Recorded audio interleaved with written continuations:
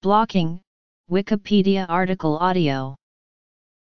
In the statistical theory of the design of experiments, blocking is the arranging of experimental units in groups that are similar to one another. Blocking reduces variability. Its principle lies in the fact that a variability that cannot be overcome is confounded or aliased with the interaction to eliminate its influence on the end product.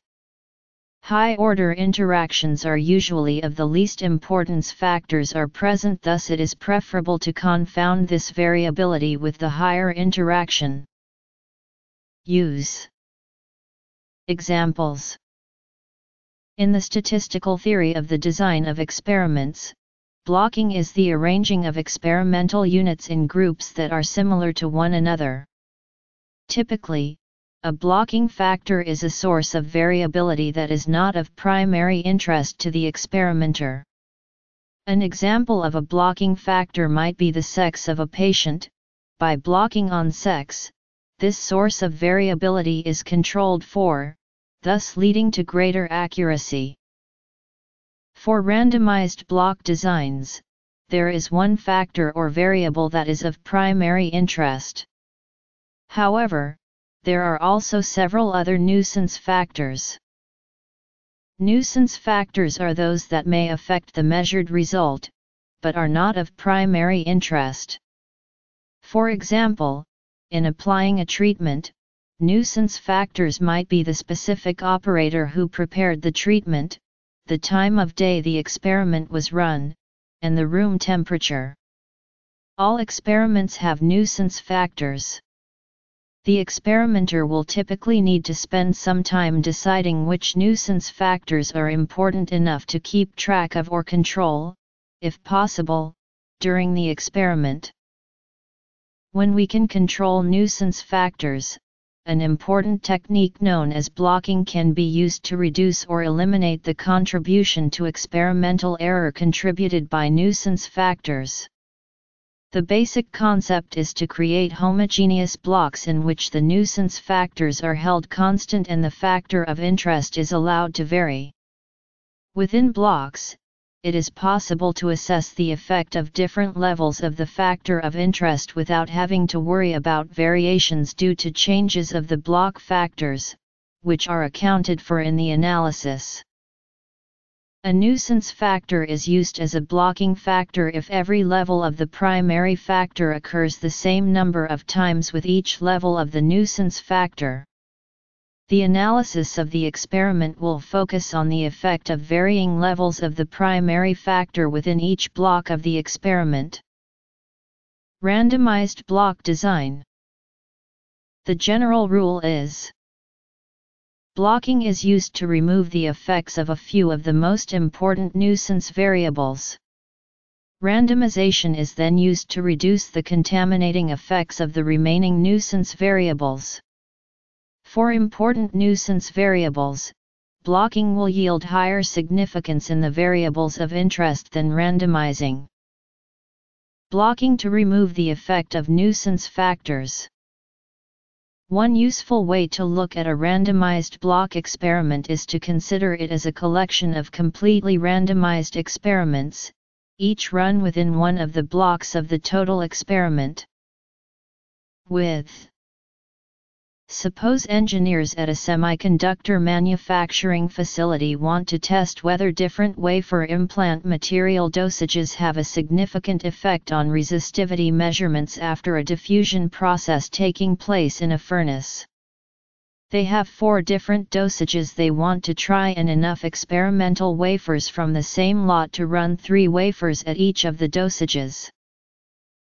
Blocking used for nuisance factors that can be controlled. The nuisance factor they are concerned with is furnace run, since it is known that each furnace run differs from the last and impacts many process parameters. Definition of blocking factors.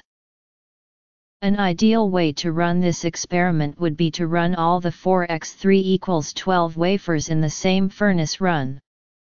That would eliminate the nuisance furnace factor completely. However, regular production wafers have furnace priority, and only a few experimental wafers are allowed into any furnace run at the same time. Block a few of the most important nuisance factors. A non-blocked way to run this experiment would be to run each of the 12 experimental wafers, in random order, one per furnace run. That would increase the experimental error of each resistivity measurement by the run-to-run furnace variability and make it more difficult to study the effects of the different dosages. The blocked way to run this experiment, assuming you can convince manufacturing to let you put 4 experimental wafers in a furnace run, would be to put 4 wafers with different dosages in each of 3 furnace runs. The only randomization would be choosing which of the 3 wafers with dosage 1 would go into furnace run 1, and similarly for the wafers with dosages 2, 3, and 4. Let X1 be dosage level and X2 be the blocking factor furnace run. Then the experiment can be described as follows. Table of randomized block designs. Before randomization, the design trials look like. An alternate way of summarizing the design trials would be to use a 4x3 matrix whose 4 rows are the levels of the treatment X1 and whose columns are the 3 levels of the blocking variable X2. The cells in the matrix have indices that match the X1, X2 combinations above. By extension, note that the trials for any k-factor randomized block design are simply the cell indices of a k-dimensional matrix. The model for a randomized block design with one nuisance variable is where. Example of a randomized block design. The theoretical basis of blocking is the following mathematical result. Given random variables, x and y. Description of the experiment. The difference between the treatment and the control can thus be given minimum variance by maximizing the covariance between x and y. This article incorporates public domain material from the National Institute of Standards and Technology website http://www.nist.gov. Matrix representation.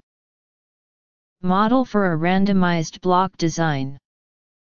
Estimates for a randomized block design. Generalizations of randomized block designs. Theoretical basis.